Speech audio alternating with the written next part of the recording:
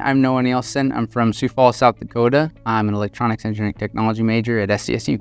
I knew that I wanted to stay close to family. SDSU is close. It had an ROTC program and also had a really good engineering program, so it seemed like the obvious pick. We've had a couple crosstown cadets, which is where we have other universities that come and join our ROTC program.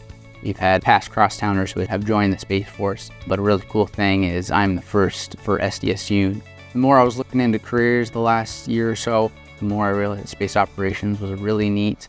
Did a lot of management and leadership type stuff, which is what I've always been looking forward to. This last fall, I got news that I got my first selection of space operations.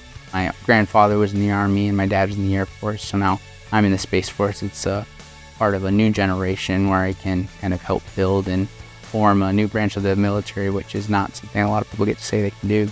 I kind of started off with the idea of electrical engineering ever since like middle school. EET was something that I found when I was doing a little research before I started my first semester. It's a really interesting major because it has a lot more management and sales aspects, kind of more of like the behind the scene work of a technical company. Pretty much every single ET class that we have, we'll have our electrical component. We'll learn whatever the concept is for the day. At the end of the week or whenever the lab section is, we'll actually go in and build a circuit that kind of proves it to us, so it's going to see how it works. I definitely think that EET, kind of compared to other engineering programs that we have here at SDSU, is quite a bit smaller, which comes with a lot of pros. There's a lot more one-on-one type teaching. I feel very comfortable in my smaller classes.